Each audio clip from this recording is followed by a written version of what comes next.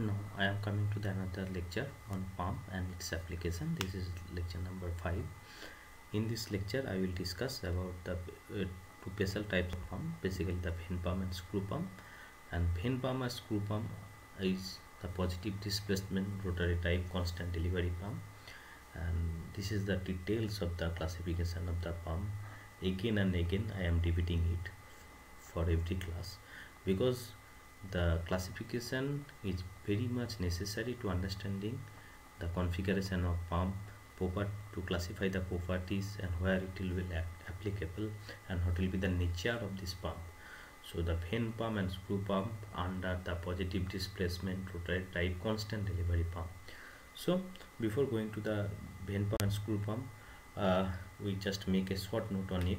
This is the rotary type pump. The rotary type pump basically the positive displacement pump which has periodically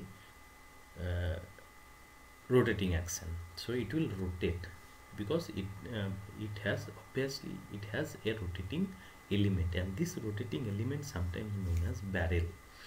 The sliding vane pump comprises number of vanes in a circular array of a barrel.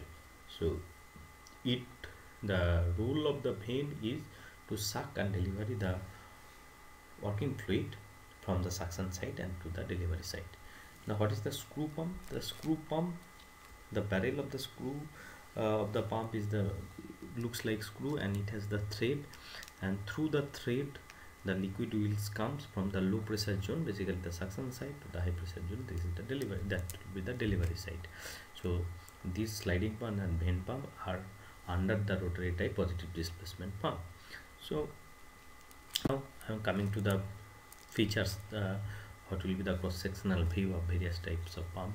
The first one is the gear pump, second one is the lobe pump. The gear pump and lobe pump are more or less same. So there is a lobe in case of lobe pump, and in case of gear pump there is a two gear which is rotating in the opposite direction. The lobe pump also, the two lobe are rotating in two opposite directions. So the constructional features and the application of the gear pump and lobe pump very much similar. And the third one is the vane pump. In case of vane pump, you see there is a number of slots, and in this slots is known as the vane pump, and the length of the vane is varying from the suction side to the deliver side. All blue color side are the suction side. So due to the variation of the vane, the flow will continue. In case of screw pump, you will see there is a long screw, and through the axial direction the flow will come from the suction side and it will goes to the delivery side, and that is through to the delivery side through its thread, and this is known as screw pump. And this is the special type of pump. This operation is different from the all other pumps. There has own properties and operating principle. So they are basically gear pump and lobe pump, although the same type of principle is maintained, but vane pump and screw pump differ from the lobe pump and the gear pump. Coming to the vane pump, what is the vane pump? This is the cross-sectional view and the industrial view of the vane pump. So in case of vane pump, what will happen? Vane pump is another type of rotary type positive displacement self-priming pump. Obviously this pump are the self-priming. It has the capability to priming itself. The operation principle are quite different from the lobe pump and gear pump. Obviously there is rotating action of lobe or gear, but here there is no rotating action. The vane is the main element of the operation. It consists a cylinder bore or rotor. The rotating part of the pump is known as rotor, with the radial slots housing with the suction side inlet and discharge side outlet. So there is a number of slots, and it has a suction side and delivery side. Vanes are fitted with the slots with spring. So in the center you see the some zigzag line, that is the spring, and the slots is eccentrically fitted with the rotor, and there must be some eccentricity between the rotor and the center of the vanes or slots. The vane action is added by the centrifugal force, hydraulic pressure, or forces. The pumping operation is caused by the expansion and contraction of the volume contained by the rotor vanes and housing. So the expansion and contraction of the vane from the suction side to the deliver side, it will maintain the continuous flow of the vane pump. So basically the features of the vane pump, which is described in this slides. So vane pump is the special type of rotative positive displacement self priming pump. This is the main keyword of the vane pump.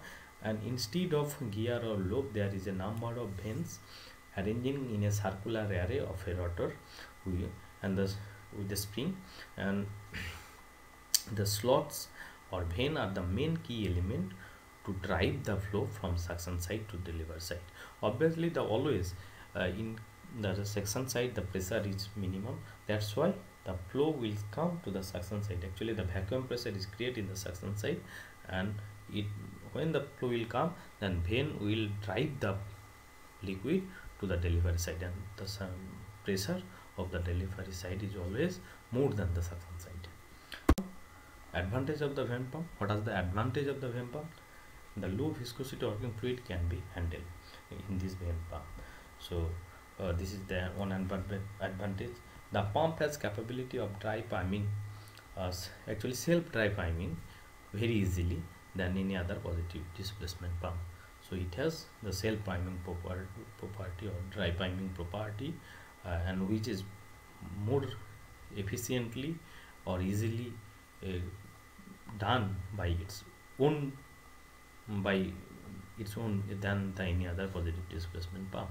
No metal to metal contact throughout its operation. There is no metal to metal contact, so the operation is very smooth. The noise in this pump is very low.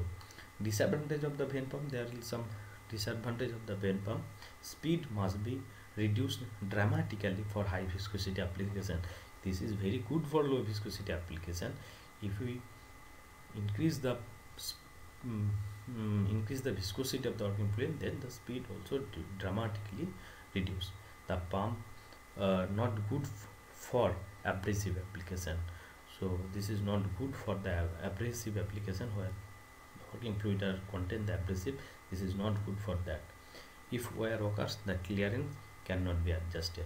So if wear and tear occur in the various parts of the vane pump, then the clearance cannot be adjusted. So in this case, what will happen? You have to replace the parts of the pump. So this is cost effective. So this is the disadvantage of the vane pump. Now coming to the a comparison between gear pump, lobe pump and vane pump. Before going to the comparison, you use some nomenclature, that E for excellent, G for good, VG for very good, and P for poor. So there is some standard parameter: abrasive application, low viscosity application, high viscosity application, solids content of the working fluid, priming property of the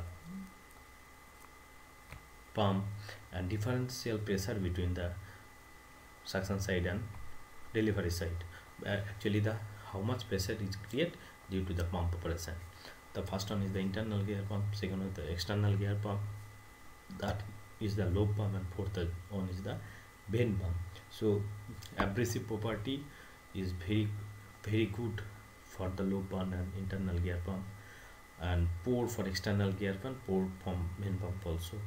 In low viscosity liquid capability, internal gear pump and external gear pump is very good, lobe pump for is good, and for the vane pump it is excellent.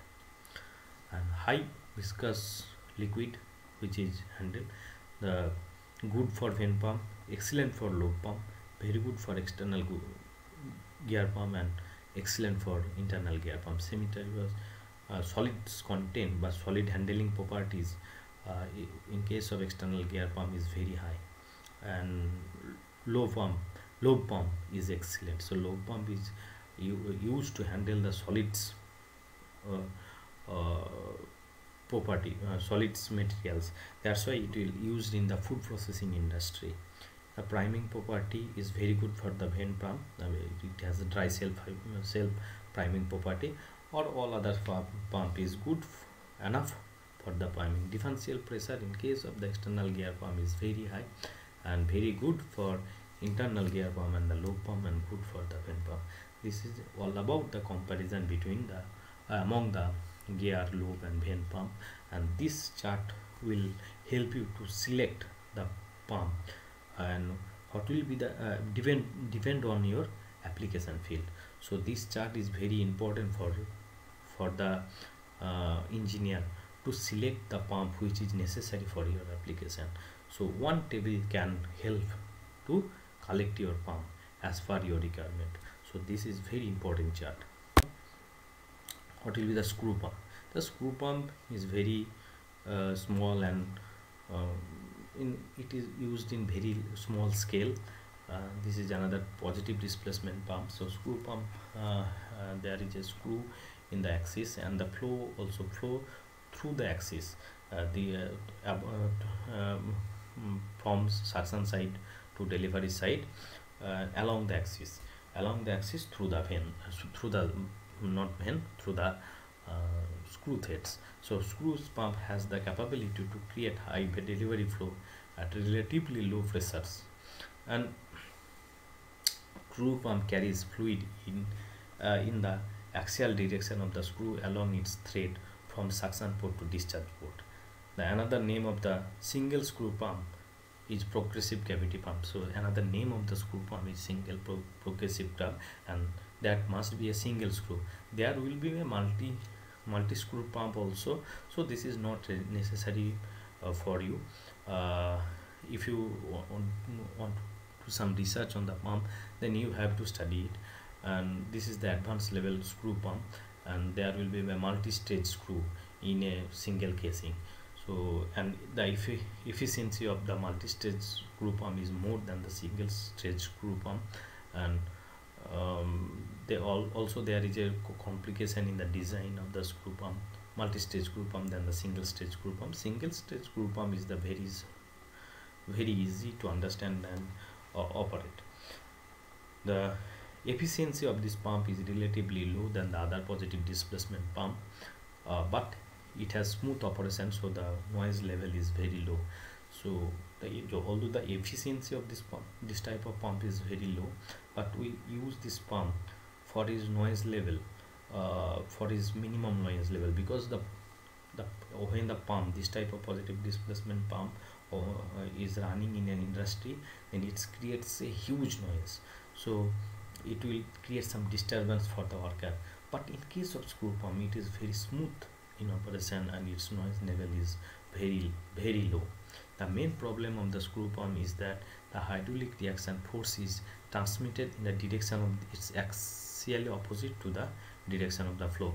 So in this case, what will happen, a reaction force will create between the suction side to the delivery side to the suction side, and it is opposite to the flow. So sometimes it creates some problem on the flow direction of the working fluid. So this is one of the major disadvantage of the screw pump. But its noise level is so less or small that we can easily use it in very cozy, very quiet or environment. So this is very helpful to reduce the noise level of the industry also.